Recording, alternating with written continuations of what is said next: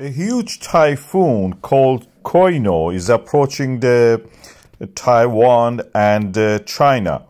The course of this typhoon, which is now the time of it, the autumn in northern hemisphere, is the time for the hurricanes, or as they call it in that area, typhoons.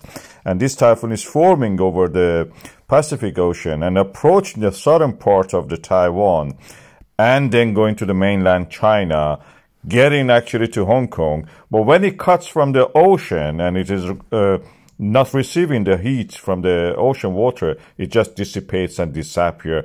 On the land, it cannot continue in that scale at this. When one of the approaching fronts of this typhoon reached into Taiwan, this is what we saw.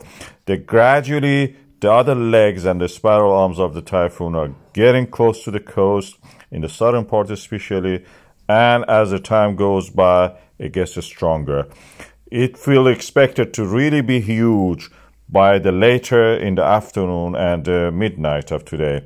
So we are looking forward just to make sure that people are safe. They already have started. Unlike New York, they're protecting with the sandbags the underground entries, the lowest point in the towns where the steps go down. So they're thinking ahead of this, and they're trying to actually protect their towns and the communities by that. And as the southern part is getting smashed by the waves rising in the course of the typhoon, more areas are getting this storm and the winds, the strong winds, and getting ready for kind of disaster. Hopefully not, but anyway, this is the nature.